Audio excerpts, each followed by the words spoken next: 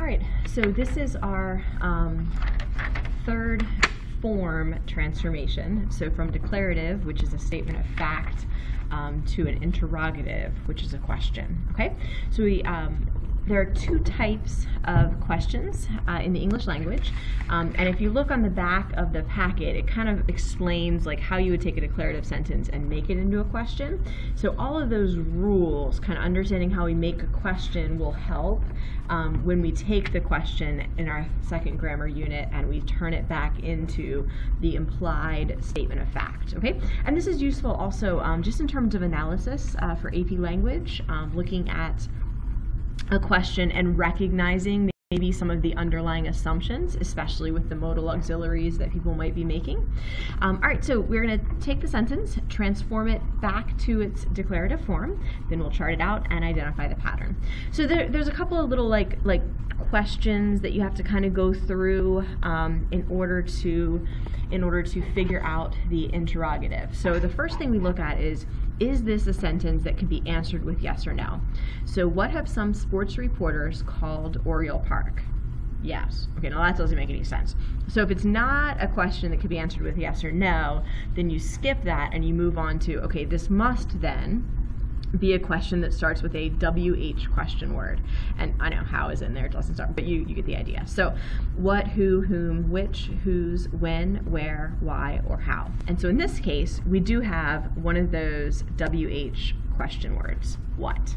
Okay, so if this question begins with that kind of a word, we replace the question word with an answer to the question. It can be a generic, like someone, something, somehow, somewhere, or you can make up a specific one. It doesn't really matter. Either will be fine.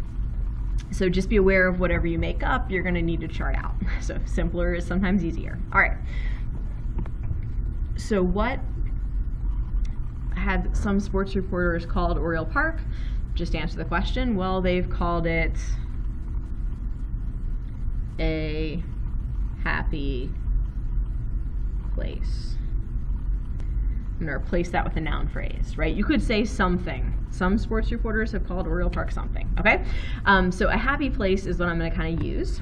So I've replaced the question word. So now I need to do the next check.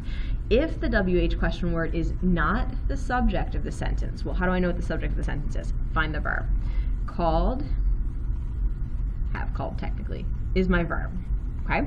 So who's doing the calling? Some sports, so it's not my subject. So if it's not the subject, I need to find my verb, and I need to move my subject before the verb. Well, what does that mean? Well, so see how my verb here, have, called, is like split up? This isn't an interrupting adverb. This is actually a whole noun phrase, my subject, that's in the middle of my verb, okay? And that's what happens when you have when you have a question, okay? You move the subject in between your verb. If there's only one word in the verb, you have to add something before your subject, and that's all those kinds of rules are on the back of your packet. So move the subject before my verb. Okay, so some sports reporters is going to go here. Then I need to take the replaced information, it says, and put it back where it makes sense, taking into consideration the function of the rest of the words, the expected order, etc. So some sports reporters have called a happy place Oriole Park. Now that doesn't make sense. Oriole Park, a happy place. So this little happy place thing renames Oriole Park, right? What have they called it? So it's going to essentially be an object complement, because Oriole Park is going to be my direct object. So it's going to go all the way at the end. So now I'm going to write my sentence out in the expected declarative form kind of order. So I start with my subject, some sports reporters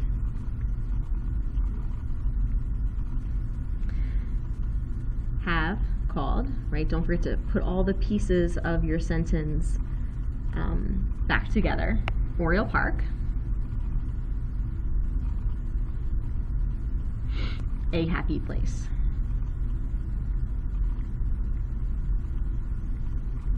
Okay, so that's my rewritten sentence. All the same stuff, right? Just one thing that's an addition because I replaced my WH word. All right, so then I chart it out. So have called is my verb.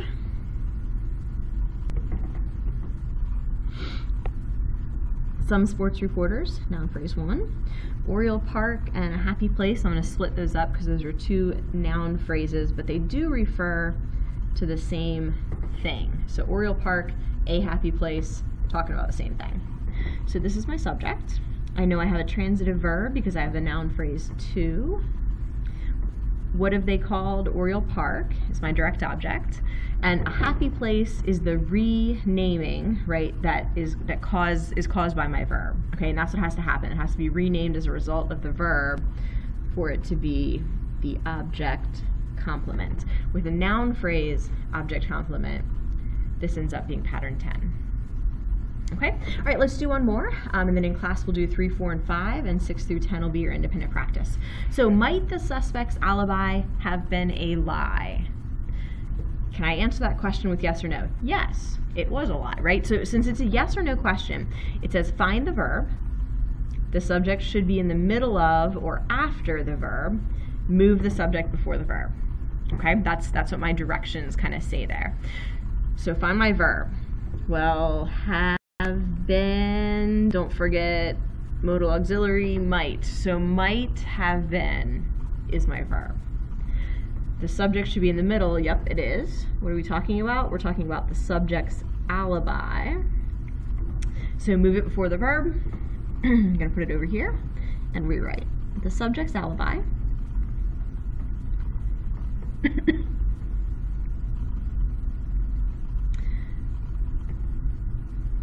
might have been a lie, period. Okay, no more question mark because we're changing it back to a declarative statement of fact, right? And this is what we mean by assumptions, right? Could the suspect's alibi have been a lie? Could have, right?